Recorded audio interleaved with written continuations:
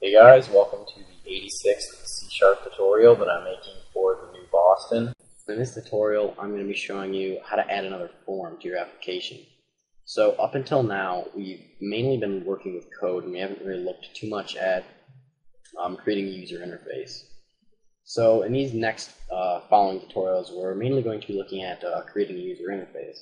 And to kick it off, we're going to be creating another form.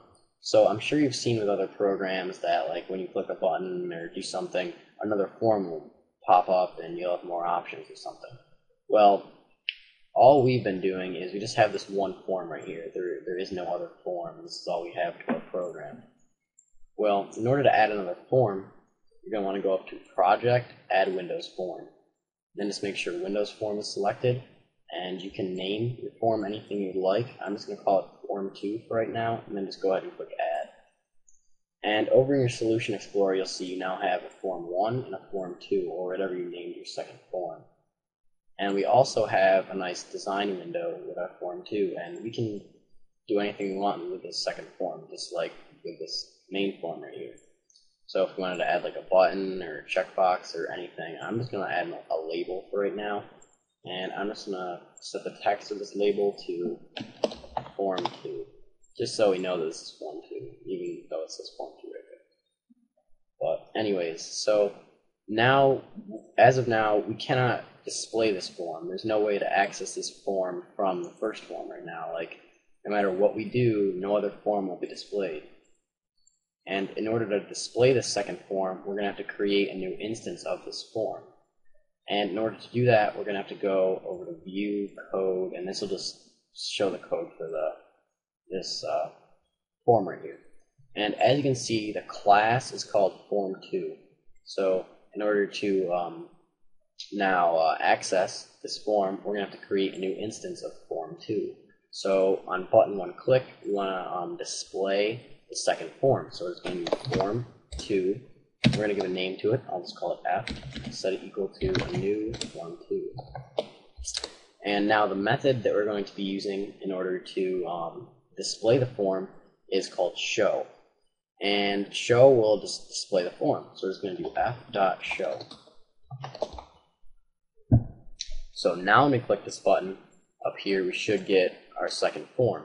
And again, what we're doing right here is we're creating a new instance of this form. And that's the class right here. And then we're just using the show method in the form class to display it. And it inherits from this form class right here. And that's just in the form class. So now when we click button 1, we should just get the second form. Yep, we have two forms right here. We have our Form 2 label. So there's also another method in the form class called show dialog.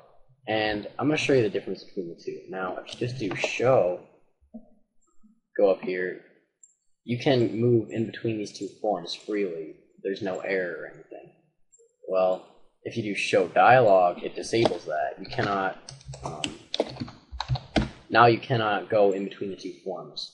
If you try to do that, it'll just make like a little sound. Yeah, now we can only do things inside of this form. And usually, you're probably going to want to have show dialog, but depending on what you're doing, it depends. So it's good to know both of those. So as of right now, these two classes are completely separate. This Form 1 and this Form 2. Well, say we want to use a string from this class, or yeah, this class right here, and use it in this class. Well, in order to do that, we can just pass a method through the constructor. And Form 2 right here, this is the constructor. So if we wanted to pass a string variable through right here, we just do string, call it myString. Now it will just pass a string variable through this Form 2 class. And now when we go back here, it now calls for a string. Well, I'm just going to create a text box right here. And basically what it will do now is it will take the text from this text box and pass it into Form 2, the constructor right here. So we're just going to pass in text box 1's text. And then we're going to take the text from this text box and set it equal to the text of this label. So now what we're going to do up here is we're just going to do label1 dot text equals my string, and that's whatever we pass through the constructor right here, and we pass through textbox1's text. So what it will do when we click this button is it will create a new instance of this form class, and as soon as it does that, it will set label1's text on form2 to string that it passes through the constructor, which is textbox1's text, and then it will display the form. So as soon as we click this button right here, we should get a new form with a label on it saying whatever's in this text box. So I'll just type Adam right here. Should get a form that says Adam. Yep, we get Adam. Type something else like hello. Should get hello. Yep. So that's just a real quick and simple way of passing variables to your second form. And you can put multiple through here, like if you wanted to put like, I don't know,